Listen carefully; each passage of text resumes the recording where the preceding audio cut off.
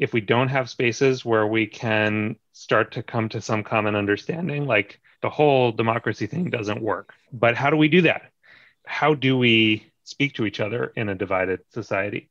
And I think the exciting thing, the really positive thing, is that these problems are solvable. And we know that because they have been solved many times before. I am very pleased to have someone I admire, respect, and have known for many years and call a friend, Eli Pariser, who is author of The Filter Bubble and gave a very famous TED Talk that led to many of the things everyone now is talking about in terms of echo chambers, the dangers of personalization. Eli also runs Civic Signals, which is a nonprofit that is reimagining the new digital public spaces that we need. And importantly, is putting on a festival called the New Public Festival, happening January 12th through 14th online.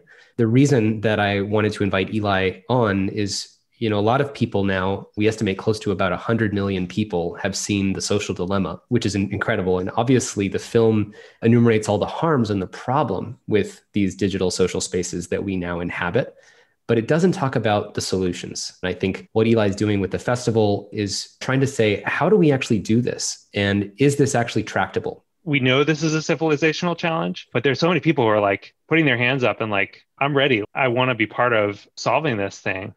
Our minds have been so engineered to expect so little from the way that we engage online that we've kind of forgotten just how rich the alternative space is. And I hope that the New Public Festival is a first step and one of many steps towards all of us imagining not just the dilemma, but the social solutions.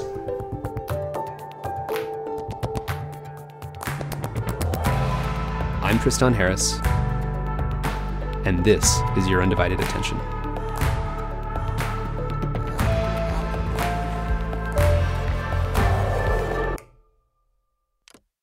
Eli, just welcome to Your Undivided Attention and would love for you to talk a little bit about why this isn't such an intractable problem. Hey, Tristan. So first off, thank you so much for the work that you've been doing. It's been great through the years to be thinking about this together. When I wrote The Filter Bubble, I was looking ahead at this future where people were increasingly in their own information bubbles and polarized and not able to create a sense of common ground and common facts, and was really worried about it, but also didn't have much to say about what do we do about this. Why would in the world would really that ever be important? That doesn't seem like something that would ever become relevant. No, I know it was a real miss. But and to be clear, you actually spoke about this in, was it 2009 or 10 or something like that? 2011, yeah. But it was early. And I got a lot of pushback from folks in tech basically saying like, this problem's overblown. And, it took, I think, until 2016 for people to kind of really start to grapple with it seriously. So, I've been doing this research with Talia Stroud, who's a communications professor at the University of Texas, Austin, and my co-director at Civic Signals. And the central question that we started with was this question of, if you were a Facebook or a Twitter, you have a news feed, and you wanted to just optimize for a healthy pluralistic society, like let's say you don't care about clicks and eyeballs, you just care about building a healthy pluralistic society, how would you do that? What would the metrics be? And we walked around that question for a long time. We talked to political scientists and sociologists, and finally kind of Talia had this breakthrough where she said, we're treating this as if it's an information problem. It's about how do we organize and sort information. And really, from a sociological perspective, it's not so much an information problem. It's really a question of human relationships and how people form those relationships, those bonds of trust and connection that the information flows across. And when we started thinking about it that way, we started thinking, well, what if we think about digital platforms as spaces? When you think about people in space, you don't think about kind of little facts zipping back and forth between brains. You think about all the funny, great things that humans do. We sit and we watch each other and we have all these nonverbal cues. There's so much going on that's not just a pure matter of me pushing content to you and you pushing content to me. So that really led to this next realization, which was, hey, the question of how do you get strangers to behave well together? Like that's one of the oldest civilizational questions there is. And ever since humans have started to build permanent towns and cities and settlements, there's been this question of like, how do you design for common area, for people to be able to speak and be seen and heard? One big jumping off point for us really was both urban planning and the sociology of cities. Especially when you get into cities, you start to have strangers interacting, right? And I think a lot of our digital problems come down to how do you get strangers to behave together? One way I often think about this is, if you didn't have any zoning laws in a city and you didn't care about urban planning and you just cared about what maximizes revenue and profit, your city would quickly look like Las Vegas, right? I don't want to dish too much on Las Vegas, but the notion that there's bright lights everywhere, there's signs blaring past, there's sort of prostitution, gambling, there's whatever works at creating the most sensory experience without, say, zoning laws of is there a residential area? Is there a commercial area?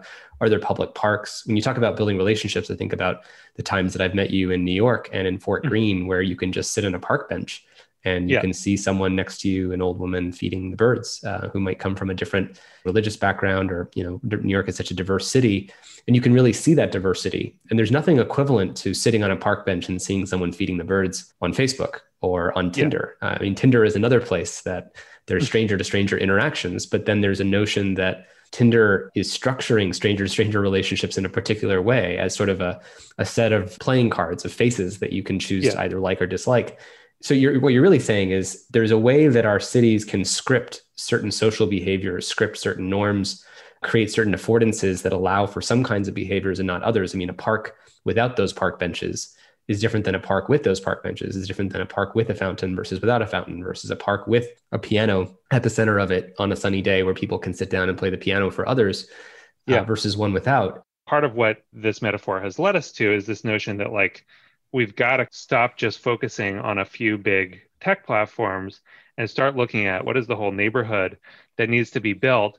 And so what New Public Festival is trying to do is kind of highlight some of the people who are building those other parts of the neighborhood, right? The parks of the internet, the libraries, we'll have the Internet Archive involved as a great piece of public digital infrastructure. But believe that until we have all of those pieces working together, we're not going to be able to kind of build the digital social fabric we need in order to survive as a civilization. And people are doing it, and that's part of what we're going to showcase over those 3 days. Since the release of The Social Dilemma, one of the more encouraging trends I've seen is there hadn't been a lot of people building alternative sort of social products, things like MeWe or Clubhouse or recently like Telepath. And there actually seems to be more of them and more attention on them because I think there's a bigger consumer demand for different ways for us to publicly interact online that won't reproduce some of these problems. I mean, Zoom is one kind of social space structured in a particular way. And it's very different than Clubhouse, which is, for those who don't know, a kind of moderated audio chat rooms. Almost, I think of them kind of like live radio broadcasting for you and your friends on topics.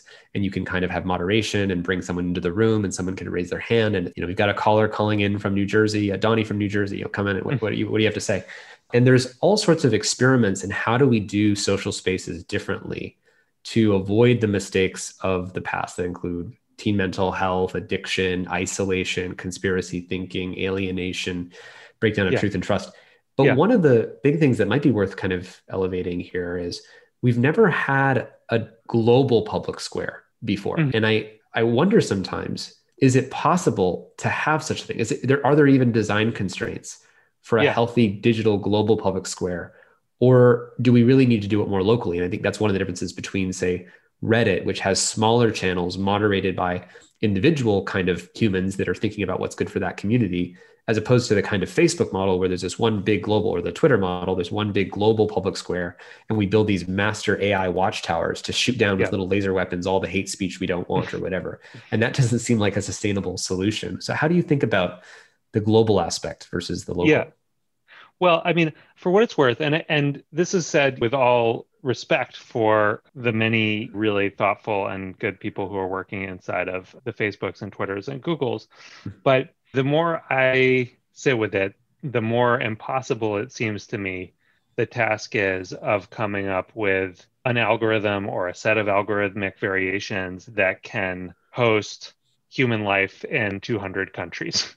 That just seems on its face extremely difficult or impossible. And I think some of that is why local governance and local identity has always been part of how we've managed, even when you build a federalized country or an empire, there is some room for people to have some agency and control over what their local space looks like and express who they are. That's a structural problem and a governance problem, and a problem that runs right against, I think, the business model, which focuses on scale as a primary objective, right? Like, I think what we need to build will tend to be smaller and more discrete because it's impossible to hold norms and to feel a sense of ownership over something as big and diffuse as like the entire world's space. And I think Reddit, in that sense, is kind of a really interesting federalized model because, the speech norms depend on which subreddit you're in. And you can jump into a lot of subreddits, but it's like traveling to a country. Like you have to follow the rules of that country now. And I'm not suggesting that Reddit is without its problems also, but I think it's a really interesting model. Reddit is really structured around these subreddits, these kind of verticals that are heavily moderated. The rules are usually like on the right-hand bar when you come into a space, and you can set whatever rules you want. And if it's a place where you only can post cats standing up, then if you post a cat sitting down, like too bad, that's not going to be seen. But those aren't rules that Reddit, the platform, is setting. They're rules that moderators are coming up with together. And so there's a lot of room for experimentation and control of what do we want this space to be, who's welcome here, and how do we build it. Again, if you sort of flip back and forth between how does this work in physical life, how does it work in digital life, there are a whole bunch of people whose jobs it is to mediate spaces. So if you think about like a library, like librarians aren't just checking out books, they're like doing this very delicate balancing act of all of the different constituencies that have to come together. And that's part of what makes libraries like this incredibly socially generative place. But it's a skill and it's something that people need to be paid for. And right now we've sort of imagined that everything can be done with these volunteer moderators who do amazing work. But it's like we've basically taken this huge chunk of human work and pretended that we can do it all volunteer. And I think it's not surprising in that sense that things start falling apart because the people whose job it is to glue things together literally aren't there, or aren't being given the tools that they need. Yeah, and I hear you saying that there's specific skills that people need to have to do that moderation well. Part of when you use these examples of Reddit and the kind of skills it takes to be a moderator, a peacemaker, a mediator, and pulling two people aside and being like, hey, let's actually work this out. How does this work in, say, Wikipedia, where there's actually conflict about a page? And there's sort of a social community there and a governance system in which people, a small community of mostly white, mostly men editors, famously, actually making editorial decisions on behalf of billions of people. And Wikipedia has a kind of federated model where you have different countries and languages, at least different languages, I believe, right, of the kind of world's encyclopedia. And so you have different size communities with different levels of moderation, skill, or sensibility. And somehow that's a kind of a human-driven process. And as I understand, in the early days of Wikipedia, there was sort of an IRC channel and people are back channeling stuff and kind of hanging out in chat rooms, and that kind of early feel of the internet of just meeting people and hanging out. Actually, in 2006, I went to the Wikimedia conference. I got to meet some of the early Wikipedians, and they're just such fascinating people. The kind of people who, if you went to their house, have libraries full of books on subjects and tend to be, the kind of people you would see at a library or, a college professor or something, but kind of people who are just by themselves working on those things. And somehow they develop these relationships with each other. And that's very different than, say, how Facebook was built, which is one of the things I heard you bringing up was scale, that they actually literally had the imperative to grow as fast as possible. So it's almost like saying, hey, that public square in the middle of the city, let's just keep expanding it and expanding it forever and obliterating every other aspect of the city because of a growth imperative and a profit imperative. And then meanwhile, we'll only pay for more police officers or quote unquote moderators of the public square. So when people put up soapboxes that really shouldn't be up there, we're only going to pay so many people to kind of try to look for people with soapboxes. Suddenly the square is filled with, QAnon soapboxes and everyone's shouting as loud as they can. And there's polarization everywhere. So that structure isn't working. And then I heard you also say there's a governance question. So one is, how do you design that space? What are the right affordances? How big should the square be? Should there be soapboxes? Should there be soapboxes at certain times? There's a fourth dimensional thing here too, which is maybe on Saturdays or Sundays, we allow for soapbox talks or something like that, but not on every day, right? Or work hours are different than non-work hours. So there's the design question. And then there's the governance question. So if there's a problem in my public square where I'm online and I'm in the Philippines, we had Maria Ressa, the Philippines Yeah. journalist, on. How does someone in a country adjudicate, hey, we don't like the way that this norm is set on Facebook for our country or our content policy? Right. And right now we have, whether it's the Facebook trust and safety team or the Twitter trust and safety team or the TikTok trust and safety team, you have to appeal to these, opaque authorities that I believe, and I think you and I both believe, are doing the best they can, but have created a kind of unmanageable task for themselves. I mean, I think this is like it's an impossible setup to be, I think, like a global private venture-backed tech company trying to host the global public conversation. I just think we'll look back at this era and like feel some sadness and amusement that we tried this model, because what is a library if you optimize it to be a venture institution? Like, it's Amazon, but it's not a library anymore. And that's because a bunch of the really important community work that libraries do, helping people find access to services, coming into contact with each other, all of that is super not revenue driving and super not engagement driving, even sometimes. Part of what a public institution does is serve people who may be having challenges, may not be able to access anywhere else. And those are the first people that you cut if you're trying to like build a sleeker, faster, more up into the right growth model.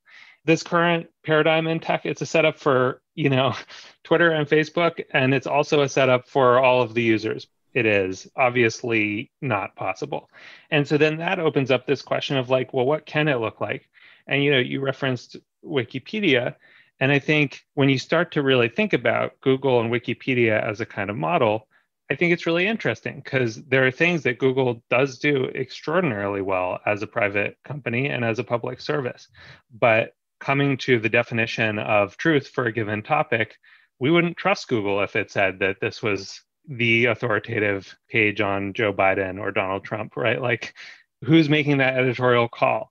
And it's only because Wikipedia has this model that builds its own legitimacy that it makes for a good top search result. So to me, what we need to start thinking about is how do we build those kinds of symbiotic relationships in social space? And I'll give you an example, and they'll be at the festival. There's an organization in Vermont called Front Porch Forum.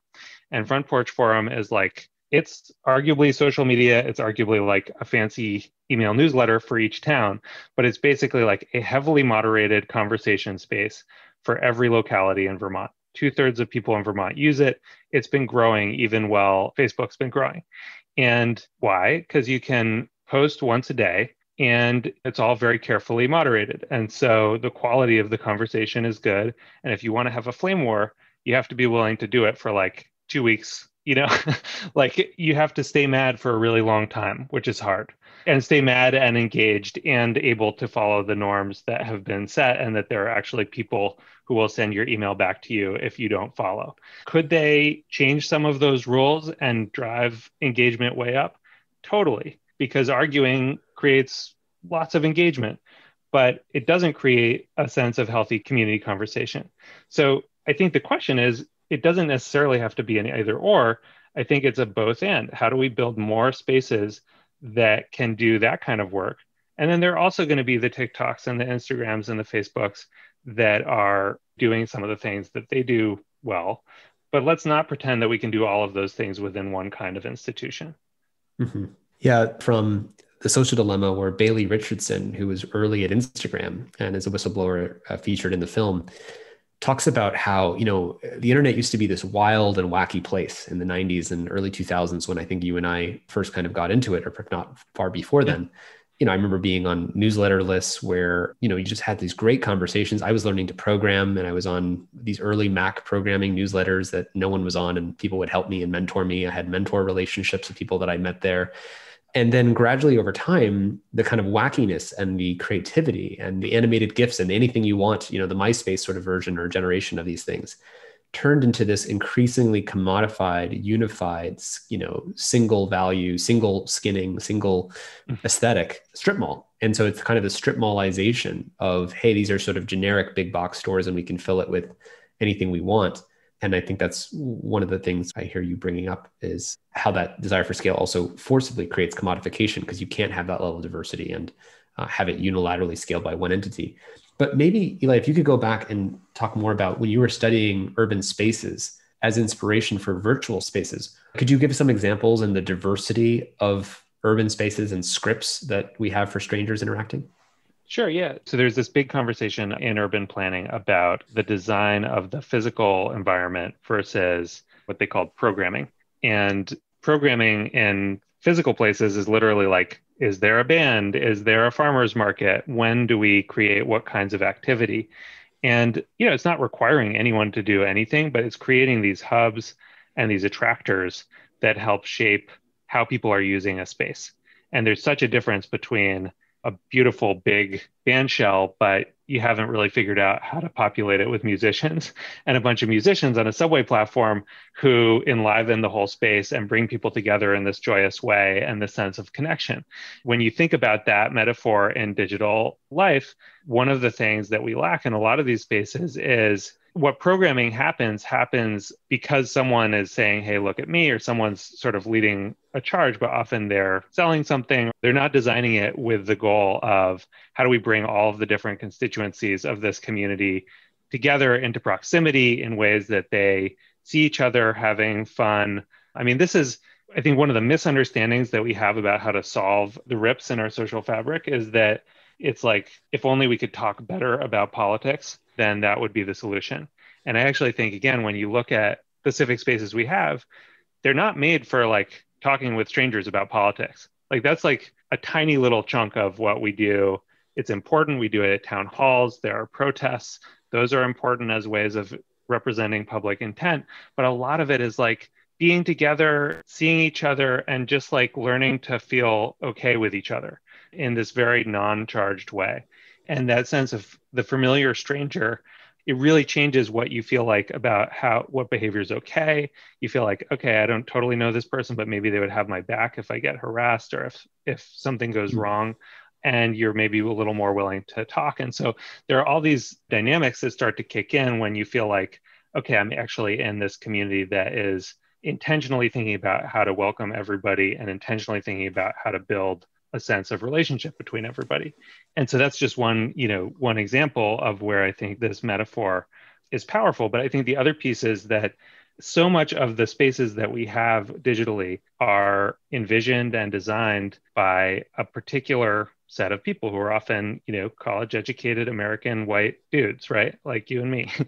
And that's a real limiting factor in what kinds of spaces we have, because even if we're really trying our best to be the most empathetic and the most thoughtful about other people's experiences, like we're going to tend to design for ourselves. And so how do we open up, if we're not trying to solve for one platform to rule them all, but we're trying to solve for a whole ecosystem of institutions that help serve a community's needs, it opens up a lot more space for lots of different folks to be creating and designing. The point you brought up earlier is so incredibly important, which is that our physical public spaces are not all designed so that we can just have the maximum number of political conversations, right? Like, when I go to Fort Greene or Union Square in New York City or Golden Gate Park in San Francisco, it's not just like, hey, here's more park spaces where everyone's sitting down in circles yelling at each other about politics. Right. Whereas when I go online on Twitter or on Facebook, it's almost unavoidable that activity has not just primacy, but it's sort of a self-reinforcing feedback loop. Where I'm imagining like the equivalent would be some kind of physical space where the more people have like their first conversation about politics, like it immediately creates this strange attractor where it like accelerates and amplifies and grows and then pulls in more people. Then suddenly signs start showing up everywhere, inviting people who are not in the park to come into the park to have a political conversation. And it's this sort of like amoeba that just keeps feeding upon itself, like this hungry ghost that just wants more political conversation. A lot of people at Facebook and Twitter are trying to figure out how do we depolarize people or create unifying, harmonizing conversation. And you had this great insight in saying, maybe that shouldn't be the goal at all. Maybe it should just be, hey, let's go do something together. Let's go play with our kids together in a park. Let's go clean up the litter in the subway together. Let's go build a space for homeless people. Let's go create something together. Let's play music together. Let's sing together in a choir. Mm-hmm. These are activities that don't make our politics at all even really a part of what matters in human relationship building. And I think that's just a really interesting thing. Like, what would social networks look like if they weren't even about, if they even put as a kind of a tax or sort of on political conversation? That's not really the place for where we would have it. I don't know. I think it's just an interesting prompt. I mean, I think it's how do you prioritize some other things first? And I think spaces for dissent and spaces for people to like realize that, this is part of what we use public space for too. Is like people come together and realize that the oppression that they've felt is shared, and that's part of how power gets, rebalanced and how inequality gets addressed. So that's important too. But I guess the point is like it's not the only function. And it's not happening all the time. And I think you need a lot of the relationship building for each moment of the like hacking through the hard, knotty, thorny issues as a society. And so we've got a lot of like centrifugal forces pulling everybody apart, and not a lot that's like the places where we're all coming together and finding some sense of common community. And I think if you think about how we plan public spaces in cities, like a lot of it's basketball courts and baseball fields and Mm. soccer fields. And like, again, that's important. That's not Here's a just pickup basketball like game. Yeah, right. nice to have. That's where community happens. But I think in particular, it's how do you create spaces that everyone's welcome in and invested in and feels like they're a part of. And that's really hard to do well and conscientiously, especially when you're trying to grow as fast as you can. We learned these Yeah. lessons in the cities that didn't work in the 70s that then started working by the Yeah. Yeah. 90s. What are those lessons that we need to apply here? Yeah. Well, saying that there's a lot to learn from the history of cities and urban planning and public space is not to say that like humans have nailed these problems or done them perfectly, now or previously. These aren't like all totally solved problems, but you do see some of the same tropes come up again and again. And one is Jane Jacobs, who was one of the early pioneers of kind of modern urban thinking. What she was reacting to was Robert Moses, who was trying to optimize the whole city for the automobile and for the white middle class, and ended up destroying whole neighborhoods and segregating New York City in this really extraordinary and destructive way. And so there's a lesson there too, which is the Moses approach was this kind of top-down technocratic approach that did not give communities a lot of agency, involvement, autonomy, or respect. And we're seeing, I think, some of those same patterns play out again. And I think it's one of the challenges of kind of like monolithic technocratic design. We don't need to repeat that whole cycle. Yeah, I think you're in referring to the work of Jane Jacobs' famous book, Death and Life of Great American Cities, and the history of the way that we have different ideas about what makes a good city work. I think she also highlights Corbusier, who's the French professional architect who idealized what I have in my notes here is called total city planning, and big is beautiful. Where he had Yeah. no patience for the opposite, for physical environments that centuries of urban living created in this sort of slow evolutionary process of all those complexity of those local town networks and structures. It's like this is the mess that we are in now. There is no solution to be found here. And his new vision was modeled after and inspired by the authority of the machine, of the steamship, of the airplane, the automobile, the factory, and simple repetitive lines that like erased the horror of this sort of evolutionary complexity of these old cities that just kind of accrue and accrue and accrue. I think of like software where you just build layers upon layers upon layers. And it's like, oh my God, can't we just start over? And so both Corbusier and Robert Moses in New York kind of epitomize this high modernism aesthetic where we're going to top down, decide and Yeah. plan the entire city, bottom to top, right? Mm-hmm. Versus the approach of Jane Jacobs, who especially in the 60s, really admired and was noting what are the patterns that make the best livable cities the most livable. And I think she found that Greenwich Village was famously the epitome of most livable cities, where you have Yeah. strangers who may not even all know each other, but there's a sense of safety and well-lit streets, and there's stoops and people hang out in the stoops, and there's the notion of eyes on the street. So instead of having policing or a sense of you have to have police everywhere, you have the notion that there's sort of the ambient level of you would be seen. If crime occurred, you'd be seen by someone on the street and we're all looking out Right. for each other, gives this sort of felt sense of safety and protection. You take any kind of Twitter hate fight now, and there's this sense of everyone can be yelling at maximum volume and throwing whatever they want at each other. And they ended up with very different ending structures and forms. Anyway, I think this is the kind of history you're referencing of like, what are the lessons that we can pull out of some of these different structures? Yeah. And I think one notable and recurring theme is that those movements and the people who led them it was kind of like a singular auteur vision, usually by a dude, about here's how life should be for everyone. And I think that leaves a lot of things out and a lot of people out, and also just doesn't give a lot of room for the wisdom that exists on the street about how life might be best lived. And so that's why I think, I mean, at the end of the day, one of the things that public design does or should do when it's successful is like you do have some sense of the community weighing in and helping to kind of co-design and think about what they want to be. And that's an incredibly constructive and powerful thing when you do that. And it's not here's this nice white space that we built for you, go play. It's like, what are we going to do together and how should we build it together? Yeah, totally. And I think one of the things I really loved about your most recent TED Talk about this is the notion that for a while it looked hopeless. Like if you lived, I think you used the example of New York City in the 60s or 70s, where I think it was the 70s where they had the kind of highest crime rates, and it was the dirtiest it had ever been, and the pollution was awful. And a lot of people could come to the false conclusion that I guess this is just what happens to cities. Like cities are Yeah. dirty, polluted, unsafe, graffiti everywhere. And then I think the point of your work here is that we actually ended up learning through lots of experimentation patterns that actually mattered. You could have big cities that have 8 million plus people in them while not having them devolve into this chaos. I mean, a good example of this is there's very little litter to start with, and people are pretty good about Right. keeping it that way. We need to start with a good set of parameters that doesn't encourage people to pollute or litter information that they don't know to be true. Yeah. The notion that we need to be able to form norms, which is, I think, what you're getting at, Yeah, and norms is what I meant. build, Yeah.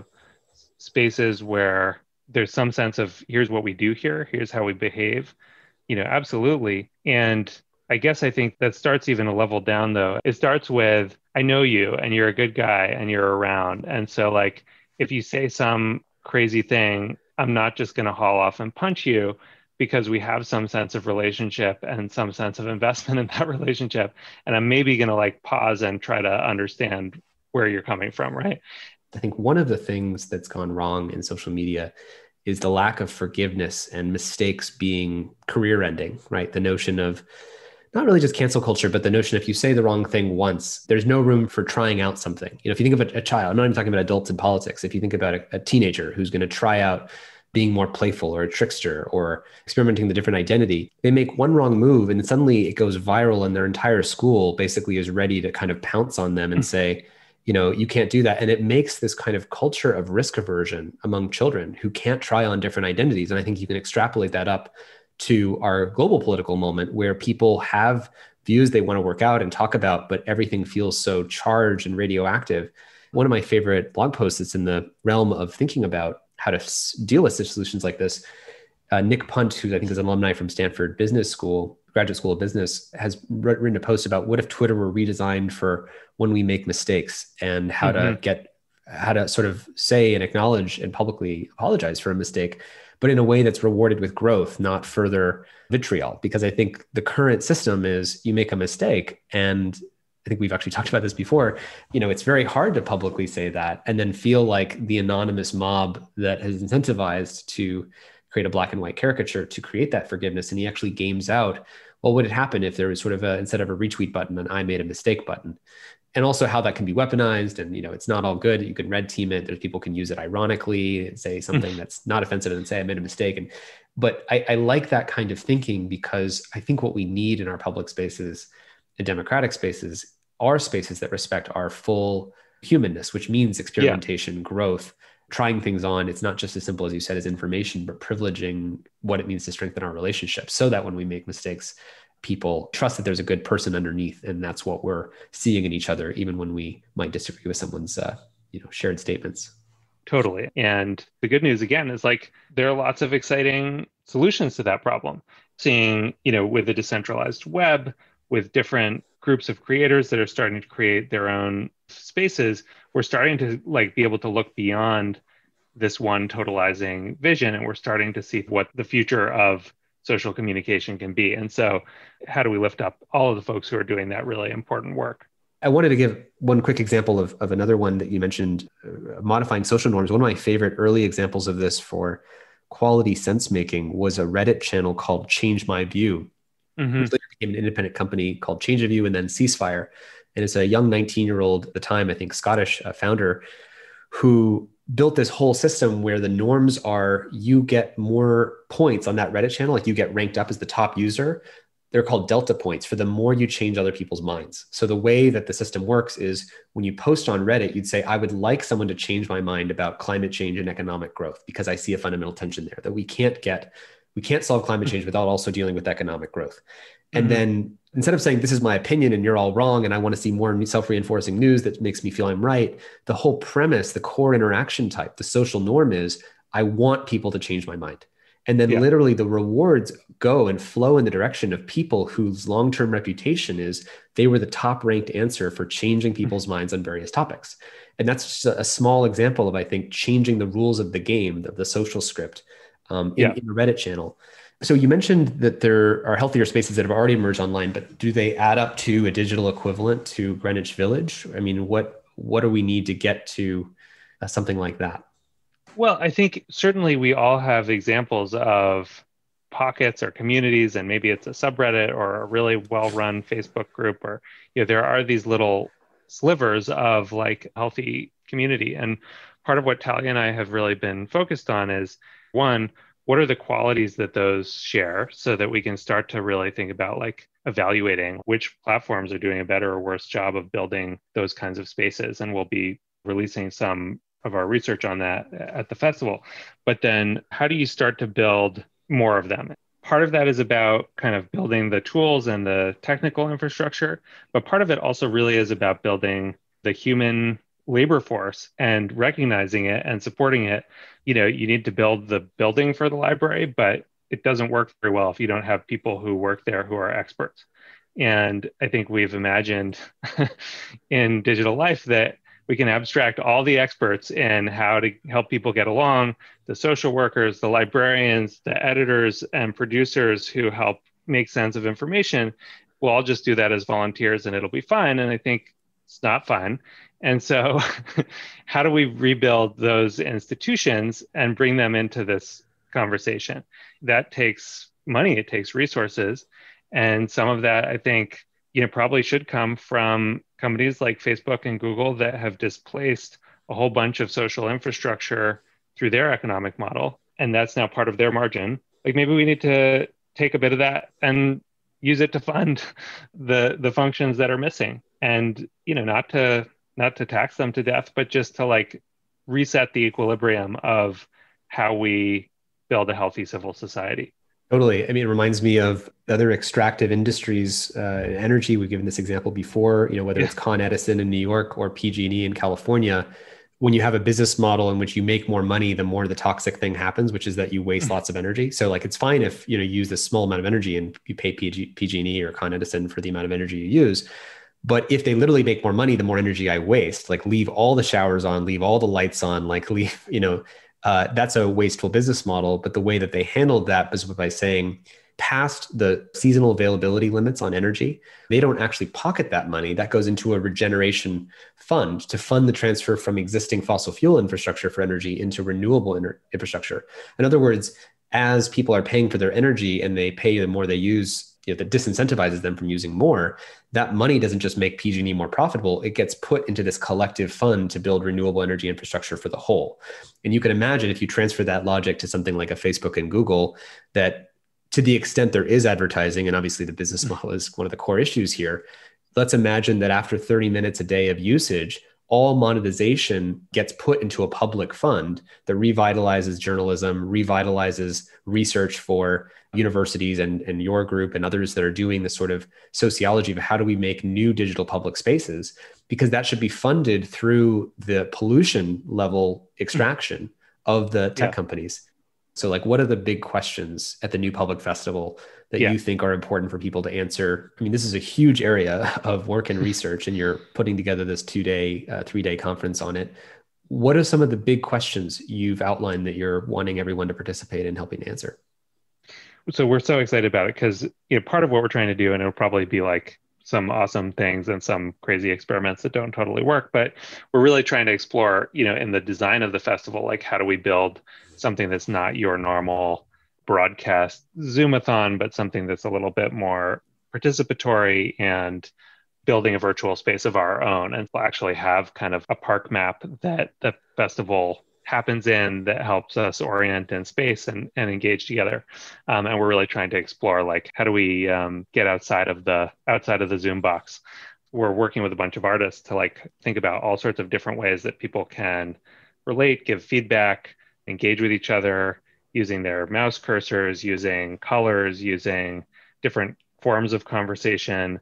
There will be parts of the visual park where we can all kind of mark up together an area and look at what each other are thinking. So we're trying to just build a sense of we're actually all thinking together rather than, there are a few people who have the answers and everyone else is in the audience applauding them.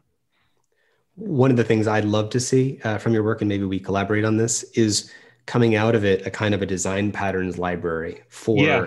Here are little examples, screenshots, videos, little demos, little pointed mixture of here's what New York did, here's what Chicago did, here's this little tiny social network you've never heard of that they have this kind of little interaction style. So there's this sense of possibility in documenting and cataloging all the different shades and colors that are on our palette when we can Yeah. make social spaces for addressing these different problems. I think coming out of this space, how do we create, this catalog of just inspiration so that there's a lasting and visual sense Yeah. of what is possible, and you don't have to just attend the 3-day conference to see it. And that's one of the things that we'll be doing actually. So Amazing. you nailed it. But in terms of the questions, so we're basically kind of starting with hearing from some really extraordinary urban planners and designers and folks who have been really thoughtful about designing for communities. What does public space do? What separates healthy spaces from unhealthy spaces, both in the physical world and online?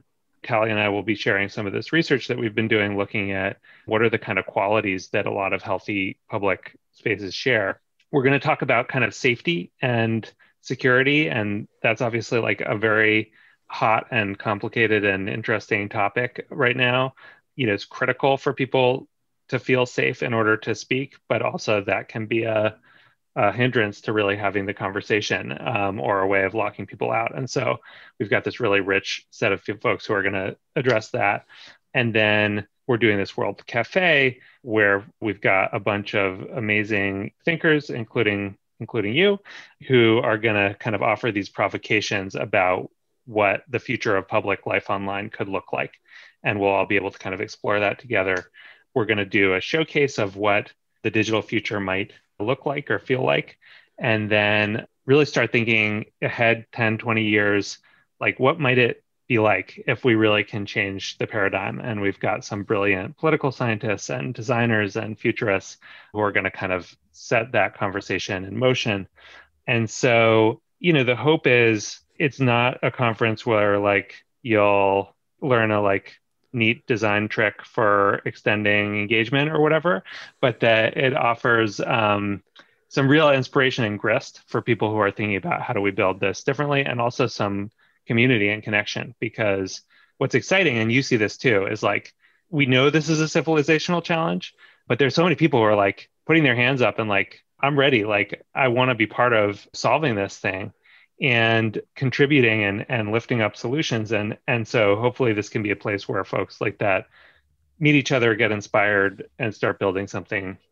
Totally. I think we've seen just so much more now more than ever, especially just the inbox that we see of people's messages after seeing The Social Dilemma. Everyone is hungry for solutions. They want to say, what are the alternatives? I want to switch my kids to a different platform. This is actually one of the big issues is after seeing The Social Dilemma, all of these high schools and colleges and K through 12 schools, their kids are all on whether it's TikTok or Instagram, and they don't have another alternative to connect with each other on. And imagine there could easily be an alternative that's built more by child psychologists that are, that is actually even thinking, where is it not appropriate to have social media at all, just to make sure we're saying that. I think it's actually developmentally dangerous fundamentally at some core level, but at some age, what are the kind of spaces that work well? When I was growing up in my elementary school, I remember an education software company coming in and doing some experiments with us. And they had child psychologists who were testing to see if these spaces that they created for us, these little games, I think that they were testing with our school, if they were actually appropriate for the kids. And you don't see that kind of care, that kind of Sesame Street values driven. We're not doing Sesame Street to maximize engagement for children. In fact, it's the opposite. Elmo gets up and says, now you can do a little dance, which is sort of this trick to get the kids to stand up out of their sofa chair. It's a stopping cue. If you equivalent of like, instead of the infinitely scrolling feed of just watch more Sesame Street, they literally say like, now let's get up and do a little dance with Elmo. And that's the sort of cue to create a space and a break that now maybe you have a conscious choice. Your body's literally in a new state and space where the choice to kind of leave and do something else is available. I'm just excited about the diversity of people and thinkers who are coming together. And in my mind, I can already sort of see it. Like in my dream world, it's like Audrey Tang, digital minister of Taiwan, creates the political, sort of Athens auditorium for political discussions about how do we govern ourselves. There's just so many aspects of our social space that I think what you're trying to show is that there's a fertile ground of infinite alternative possibility, and our imagination is the thing we have to reclaim, because we've been living inside of these commodified spaces for so long that we've forgotten how to reimagine and dream big. I think what's really possible. Yeah. So we've ceded the role of like really having ambition and imagination for the future to tech entrepreneurs, right? And I say that with respect. Like a lot of those visions are amazing, but there's a similar tradition that isn't given as much credit, I think, of ambition for new kinds of public infrastructure. And when groups of people in the Midwest in 1910 had this crazy idea of like, let's make secondary education, high school, free for everyone. And that spread rapidly across the whole country, and it powered the whole mid-century, economic engine of America. Like that was a public intervention, an incredible invention, and kind of breathtaking in how quickly it was adopted. But, it was a different type of imagination. And public parks are another example. Libraries are another example. And it feels like right now, that's part of what we're trying to like say is it's really time to think on that scale. Like, what are the institutions that this generation is going to leave behind that do for us what those institutions did in terms of moving the country forward, and that do it in an equitable way? That's the project that we're hoping to kind of be a small part of. If you're interested in coming to the New Public Festival, you can join us at newpublic.org/festival. And everyone's welcome. It's open to the public and it's free to attend. The participatory tier is going to fill up pretty quickly, but everybody's welcome to join on the really great live stream as well. And again, you can register at newpublic.org/festival. Eli, I wish you the best of luck for New Public Festival, and I will look forward to participating myself. Thank you so much for coming today. Thanks so much for having me on and for everything you're doing, Tristan.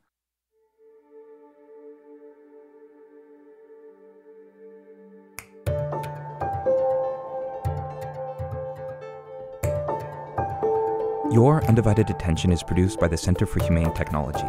Our executive producer is Dan Kedmi, and our associate producer is Natalie Jones. Noor Al-Samurai helped with the fact-checking. Original music and sound design by Ryan and Hayes Holiday. And a special thanks to the whole Center for Humane Technology team for making this podcast possible. A very special thanks to the generous lead supporters of our work at the Center for Humane Technology, including the Omidyar Network, the Gerald Schwartz and Heather Reisman Foundation, the Patrick J. McGovern Foundation, Evolve Foundation, Craig Newmark Philanthropies, and Knight Foundation, among many others. Huge thanks from all of us.